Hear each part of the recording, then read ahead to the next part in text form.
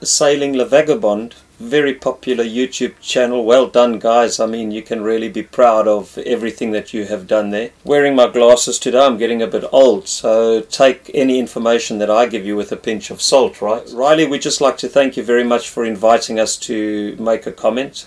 We think your video, by the way, is fantastic. I don't think that you could have done it any better if you tried. You've been very respectful in everything that you've said.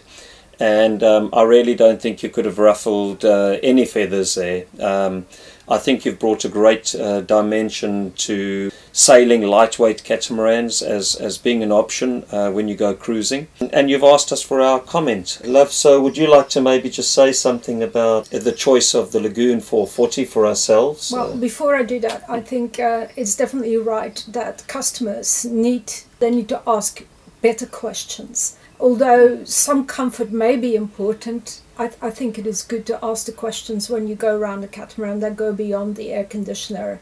And I will be the first one to look at the electrical installations on a boat, to look at the sails, to look at the blocks and all of that. So, yeah, I must say, when we went to Cannes in France to look at the bigger Lagoon catamarans, or any other brand catamarans for that matter, Anna was straight away under the floorboards, checking out the wiring and checking the plumbing, and just making sure that electrically our boat would cope, because electrics for us in our boat is quite something. We sail very differently perhaps to you guys, in that we like to carry a lot with us.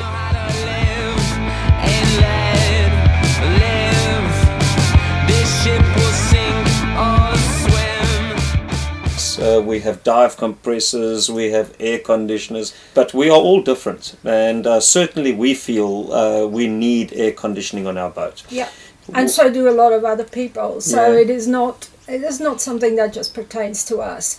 When you sail in Southeast Asia, we have been there over the last year, and there were quite a few couples in trouble because there was no aircon on the boat. And there wasn't a lot of hanky-panky. Pit Pony, hey Aussie mate, tough underground worker, used to working in the heat, never needs air conditioning. Fred from Pit Pony, I hope you watch this. In fact, his wife Judy, just absolutely lovely couple, Australian couple, sailing with us through East Asia on the monohull called Pit Pony. And Judy was like threatening him, if you don't get aircon, mate, I'm out of here. I'm actually going to move on board Impi or go and find another dude who has air conditioning on his boat. I'd like to quote you, Riley, on the book quote that you made, that life is too short to sail slowly and uncomfortably. And I definitely agree with you. But there is a balance between being fast and also being uncomfortable. So you need to somehow, for whatever is your situation, find a middle way. And I think we found that on Impi. But Impi is not a standard lagoon. No, it's definitely not the Lagoon that we bought from the factory. No. And for sure, you are quite correct that a lot of boats these days, the guys literally look at an interior design. We know that some of the French boats, for example, outsource their interior design to an Italian company. And you're quite right, they literally build the boat around the interior design. And on Impi, for example, we knew what we were getting into. We knew where the problems were with the boat. We feel that the Lagoon 440 has been a terrific boat for us. We've been cruising full time, as you know. We bought the boat, I think, 12 years ago, 13 years 2009. ago? 2009. So it's 11 years, and we have been sailing ever since. It's crossed the Atlantic 3 times. Pacific, backwards and forwards, to Polynesia, to New Caledonia, New Zealand, Australia and Southeast Asia. And then last year, or just this year, against the weather, coming back to northern Queensland, which is quite an achievement, sailing upwind for 2,500 miles. So yeah. Yeah, that was a 5,000 mile trip, and I think half of it was upwind. Yeah. And coming down the coast of Australia to Cairns was not easy in June month. Very strong currents against us, very strong winds against us. Between Papua New Guinea and Australia, we found ourselves in a massive storm. It was not predicted, so let's just talk about that, because you talk about sailing from one safe area on the ocean to another safe area on the ocean. And for sure, I do get that with good speeds on your boat, that you can maneuver your boat it's around. Desirable. Yeah, it's desirable. You yeah. can maneuver your boat around weather systems to a point. For us, sometimes we actually slow the boat right down and we let a system go ahead of us. Sometimes we take all the sails down and we just sit in the middle of a thunderstorm, an electrical storm, and we just let it like squeeze past us. Yeah, we kind of look at it on radar and try and avoid the dangerous areas and maneuver the boat to get a safe passage through. And so far, touch wood, it's worked very well for us. And it's not just slowing the boat down because of winds and electricity, but it's also because of the waves. If your waves are spaced 4 seconds apart, you don't really want to go banging through them upwind doing 12 knots. You actually want to go slow. Yeah, I think we actually found something on our boat that we never considered previously, but in this horrific storm, in excess of 17 knots, we actually had to turn the boat around in that storm, deploy warps out the back to slow the boat down in the waves. We were very pleased to be on a heavier boat in those conditions. As I mentioned, they were not predicted. Nobody saw them coming. We were looking at weather. Our daughter actually called the rescue services in New Zealand to say that they have not had word from us in 6 hours. Yeah, my son called the British Navy. Yeah, and both New Zealand and the British Navy were saying they are not in a storm. They didn't see anything. Yeah. So whatever weather systems the British Navy is using, don't use those. Anyway, in Australia they kind of looked back on the data and they saw how we had actually ended up in a storm. But it had not been predicted at all. And we had a breakthrough from the upper layers and a total bomb, downdraft, they call it a bomb, descend right on top of where Impi was, and it was just chaos. I mean, 70 plus knot winds, as I mentioned, huge seas, deployed warps out the back, found our way around. We were stuck in that system for 3 days. We could not get out of it. There was a high ridge extending off the west coast of Australia, another one off the east coast of Australia, and this system, which had developed off Papua New Guinea, just got trapped between the two, and it just wouldn't let us out. So yeah, one gets that very seldom, of course, and we were at the wrong time of the year in the wrong place. That has to do with COVID. In that particular situation, I can honestly tell you, we are very happy that we have done the work we've done to Impi. We were very happy that we were on a heavier boat as opposed to a light boat. We were very happy not to have to be pointing the bows into the wind to reef the mainsail. I think that is just amazing how we can reef underway. Whatever point of sail we have, we can just reef down. And yeah, we also have like special arrangements with our lines so that one person can do it. Just like you were explaining, when we just sail the two of us, we never have crew. And we do extensive miles. We did 12,000 nautical miles just last year alone. So we really like it that we can reef all on our own without putting ourselves in danger by pointing the bows into the wind. We can reef on virtually any point of sail. It takes a bit of practice, but due to the way that our rig is set up, it's very doable and very easy for us to do now that we've got the experience of trying it regularly. And I'm the best reefing alarm.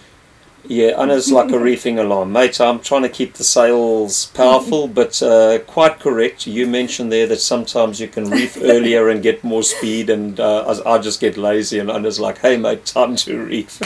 So I've got a very strong reefing alarm. It screams at a high pitch, and there's no missing it, and it keeps going until I actually reef. Yeah, and another beautiful feature on our rig, and something that we look at when we're buying a catamaran to the future, is that we can sail very close to the wind. In fact, we sail closer than a lot of monohull sail to the wind. And there's this whole thing about catamarans not being able to get a close point of sail. And what it really comes down to is that on the Lagoon 440 we have two very short spreaders on the mast, and we have a traveller with a Genoa car that sits inbound on the coach roof, not outbound on the side of the boat like many catamarans have. And what that does is it allows the Genoa leech to be hauled closer to the centre of the boat. And the result of that is that we get very close angles to the wind, which we really love about the Lagoon 440. The disadvantage... It's Brent's party trick. That's my party trick, yeah. The downside is that with wind aft of midship, you're letting out too much sheet on your Genoa, and you tend to open up the top of the Genoa too soon, so you lose a lot of power or drive. And to get around that, we rig up a barber hauler on the outboard horns cleat at the midship position. And so in effect we have 4 Genoa sheets attached to the Genoa with wings from astern. And that tends to keep the sail, the foot of the sail, down closer to the boat, and it keeps the sail more closed and holds the wind better. Yeah, so in terms of performance, because you were talking about that, and our Lagoon is no longer a standard 440, I would say, because the sails have been really developed by a sailmaker here on the Gold Coast. We carry a lot of different sails. Evolution sails. Yeah, Evolution sails, yeah, really, really good. And so we also have a racing autopilot, the same one as the Outremer installs. So all of the these H5000. I think we have 2 computers on there. Yeah. So all of these things make a lot of difference. We have strengthened the boat structurally, and of course we got a really good South African skipper. See, I've been eating my millipap. Only South Africans will understand that. Having good seamanship, recognizing the waves and how to position your boat to get maximum performance out of it. Yeah, and I'd say, you know, it depends on what one is looking for. I mean, Kent at Just Catamarans, my cousin, is the Outremer dealer, distributor for Outremers through the United States. Our son Terry Grimbick is a broker selling Outremer catamarans in the United States. He also sells used catamarans. And interestingly enough, he says, you know, Dad, on the second-hand market, I have more queries for Lagoon 440 owner versions than almost any other boat. And there's a reason for it. The Lagoon 440 might not be your speedster out there, but we are quite happy. We average, in normal conditions, we average around 180 to 200 miles a day. I think the maximum we have ever done is 240. Yeah, we've done 240 miles a day, and that's maximum. That's all things were working well. With the big asymmetrics up. We did that 2 days in a row, actually, on our Pacific. Okay, so yeah, Anna was just saying, you know, we had the big asymmetric sail up. We sometimes sail with 2 Genoas out the front, depending on the weather. I remember cruising at good speeds across the Atlantic with just a double Genoa out the front. We don't like to advertise speeds that our boat achieves, and I think, Riley, you touch on this, and it just shows your good experience, actually, because you know, so many different factors can determine boat speed or show a boat speed on the dial, you know. It could be currents, it's point of sail. I mean, what's in the boat speed? Are you surfing a wave or not surfing a wave? So I like to just look at sort of daily averages. I'd say a very slow day for us would be 150 miles a day. And of course, if we're doing anything under 5 knots at any time, we would turn a motor on and motor sail. But having said that, you know, in all the years of sailing, our engines are literally just touching on 3,000 hours. Done a lot of sailing. We've done a lot of sailing, but initially we used the engines also to charge batteries and things like that. When we got going, lithiums were just a no-no. We now have lithiums on board. In fact, when we got going, there was no YouTube sailing video out there. I remember the guys starting with their sailing videos. We were just sort of writing blogs back then. Yeah, people were telling us on forums and in writing that there is just no ways that a catamaran, a Lagoon 440, is going to be sailing around the world. There's just no way. And of course that's all changed now. I wish those people would still be out there to debate this with me, but they seem to have pulled in their horns and have sort of disappeared. The big discussion now comes around, the bridge. The bridge is a terrible thing. But once again, you know, people with experience and who sail these boats, and you know, they realize that the bridge is actually just an additional feature to the boat. And sometimes a really good safety feature. A really good safety feature to the boat, in our opinion. Both in coastal sailing, where you have reefs, you have really good visibility, and in ocean sailing, you see the waves and you can position the boat accurately as to avoid the biggest waves or the breaking waves. Yeah, I'd find it very difficult not to have my bridge anymore. And this is just how different people are different. And you know, just with autopilots today, we talk about the H5000, the B&G. Yeah, I've got a few tricks to work out on it still, so maybe I'll chat to you sometime. You've had the B&G H5000 a lot longer than we have, possibly. But with autopilot technology these days, you don't have to be sitting up, you know, at the helm. I mean, you can be relaxed anywhere on the boat for that matter. So, you know, it's just all sort of a learning curve. We've seen people changing their minds about catamarans on our travels, people who sail with us, and they're like, wow, you know, we're starting to lean towards catamarans. People who were against the bridge had lots of comments, negative comments about the bridge, sailed with us on weekends and things. Wow, we certainly took a boat which we felt was a good base boat to build upon, to make a good deep water cruising, a blue water cruising boat. It did not come from the factory like that. It was described as a blue water cruising boat in the specs, and then we took 18 months after it arrived in Cape Town via Brazil to actually build what we thought was a blue cruising boat, and then added on to that in Florida with the help of just catamarans, and then definitely transformed the whole electronics and electrical system here in Australia with the help of EV power, and obviously also changed the sails, as we already discussed. Yeah, so you know, we've built onto the bulkheads. Every catamaran has a weakness. Every catamaran has a strong point. And it's really important when you buy your catamaran, in my opinion, to just understand what the weak points are, what the strong points are, and up the game on the weak side of it.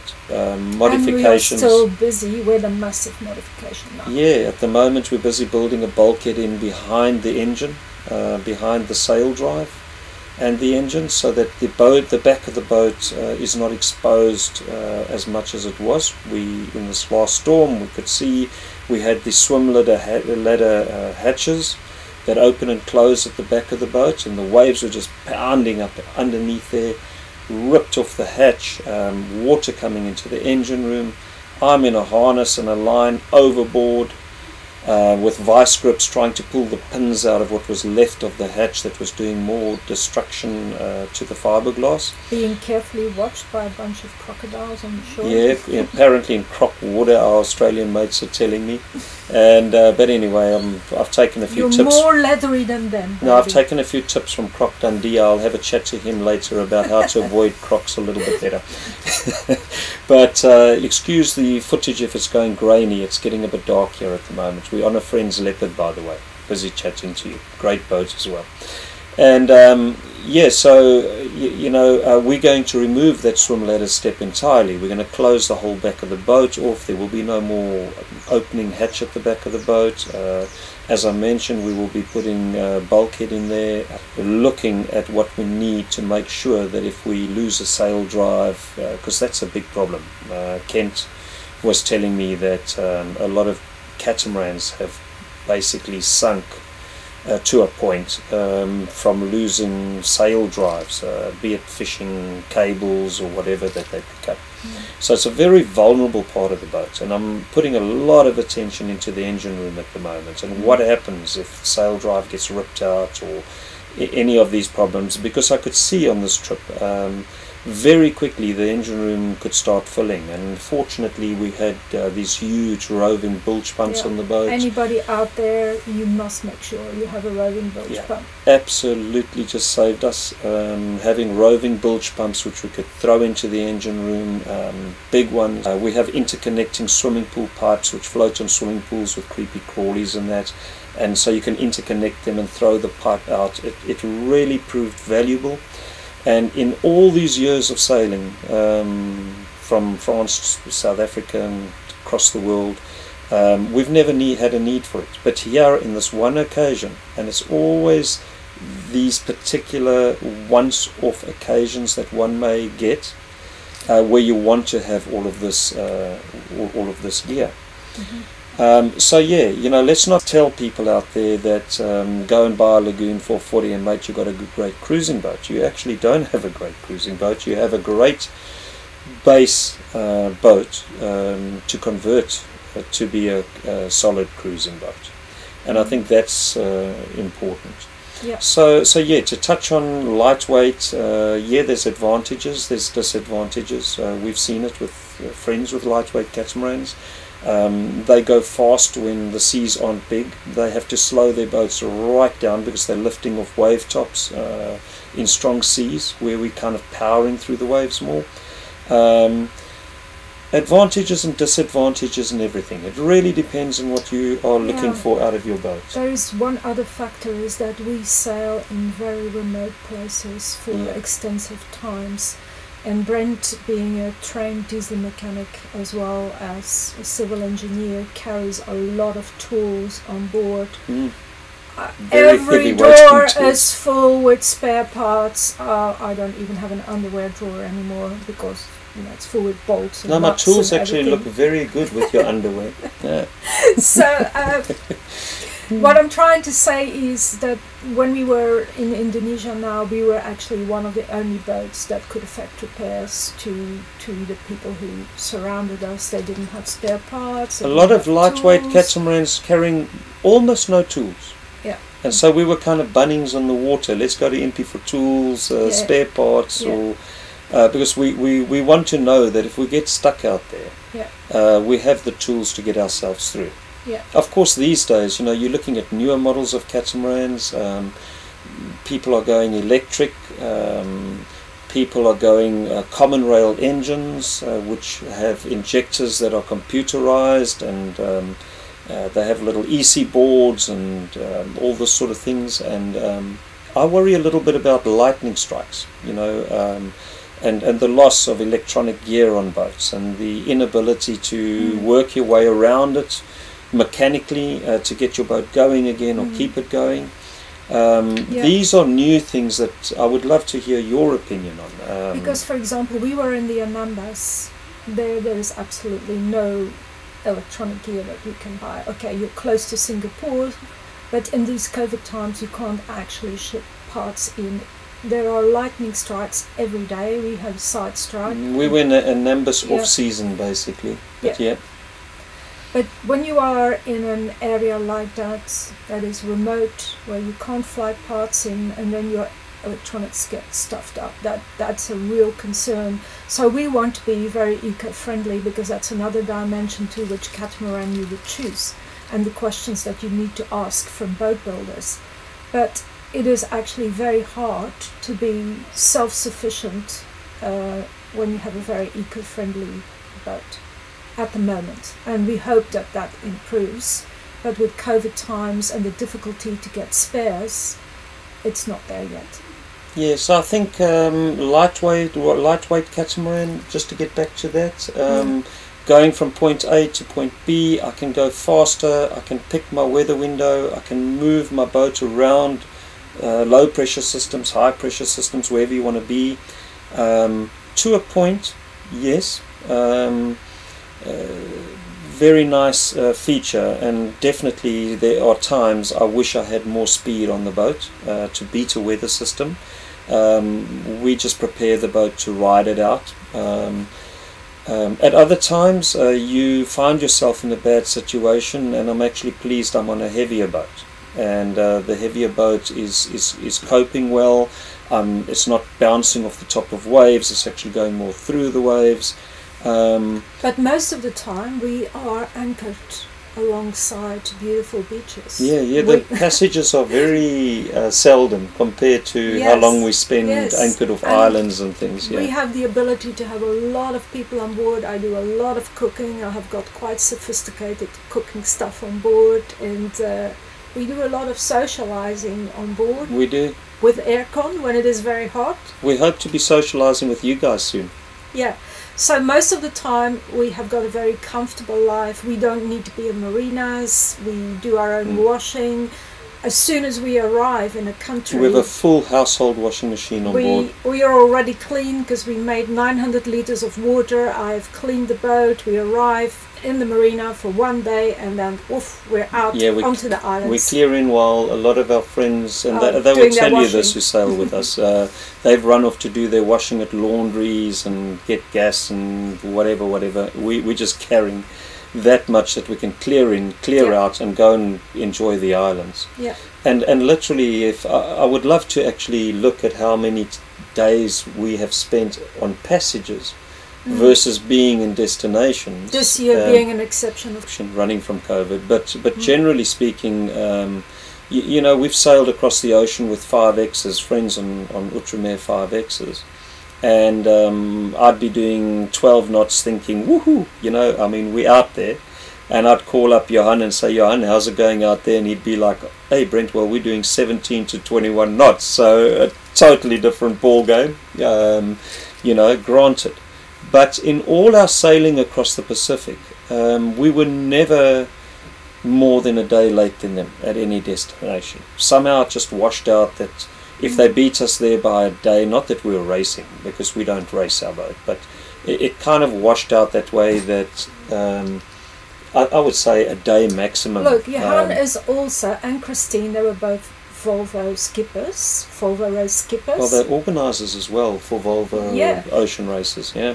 Unlike the two other Outremers we sailed to Indonesia with, we arrived a day earlier than them. So a lot depends on the experience, on picking your routes. We're definitely not racing though, guys. Honestly, but we were not racing though. Yeah. We've put a screecher on the boat. We've got all the sails. We've got a screecher, 2 genoas, asymmetric, spinnaker, and a square top mainsail that's been well designed by Graham, and it's made a difference to the performance of the boat, undoubtedly. It's getting very dark here. Yeah, it's starting to get dark.